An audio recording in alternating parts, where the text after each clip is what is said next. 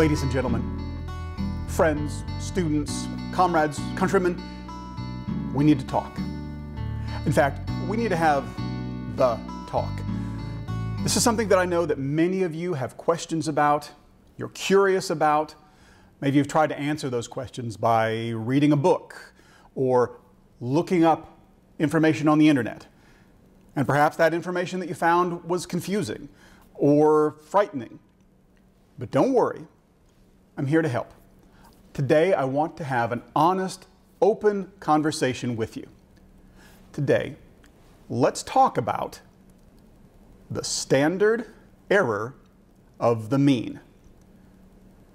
If you have questions about the standard error of the mean, you're not alone. Many people have these same questions, like, what is it?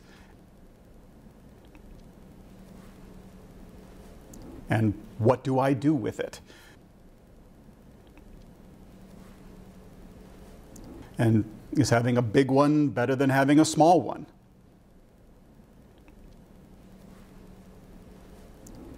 These are all questions that many people have about the standard error of the mean.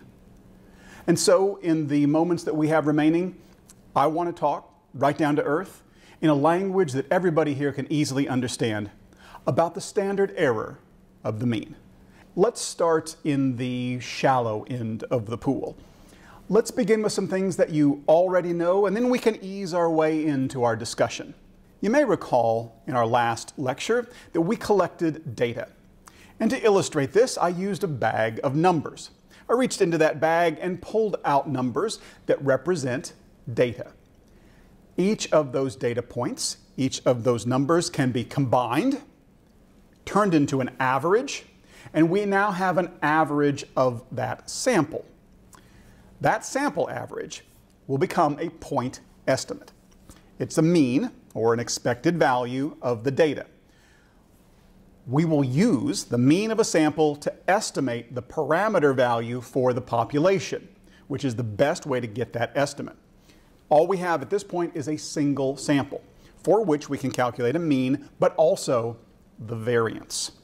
The variance in a sample tells us something about the spread, how close together or far apart the scores are. There is a trade-off between the mean, the point estimate, and the variability. A point estimate is very precise. When you say the mean is 50, you are making a very precise statement. However, we know that those precise estimates are always wrong. That no matter the sample you choose and how well you choose it, that sample will always deviate somewhat from its population if you take it out to enough decimal places. The mean is precise, but it's not accurate. On the other hand, the variability gives us a measure that is accurate. The mean will be within a certain range. The variability tells us about the spread of the data, how far apart or close together those scores are. When the standard deviation or the variability is large, then the mean is less informative. There's more error around that mean. However, when the standard deviation or variability is small, then all of the scores in that sample are very close to the mean, making that mean a much better predictor that we can use as a point estimator. Having created a mean for a single sample, we then moved on to an experiment using an infinite population in which everyone in class chose their own random sample, and each of those samples had a mean and a standard deviation. What we quickly determined was that using the mean of all of those samples was going to be a much better point estimator than any sample at random. And we also determined that it was very necessary for our samples to all be of the same sample size. That way we could simply average those means to get our point estimator.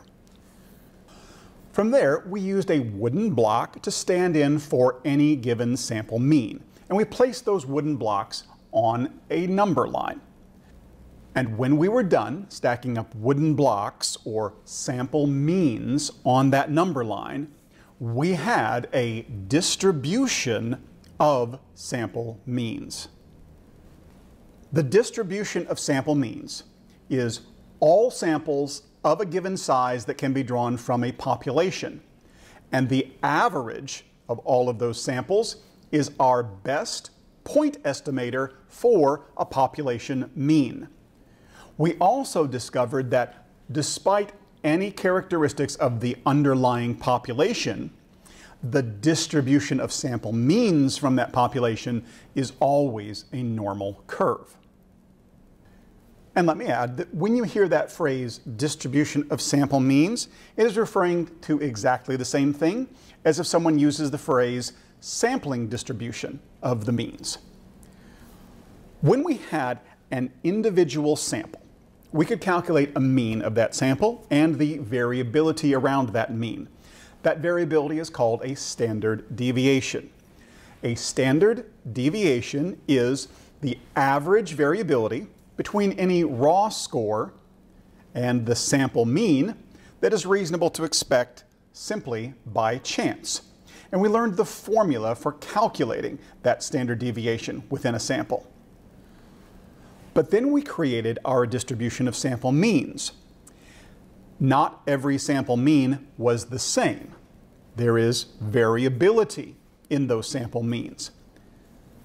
The variability in the distribution of sample means is the standard error of the mean. What the standard deviation is to a sample, the standard error of the mean is to the distribution of sample means. The standard error of the mean is the average variability between the sample mean and the population mean that is reasonable to expect simply by chance. Every sample mean deviates somewhat from its population mean. The average of those sample means is what we are using as our point estimator for the population mean.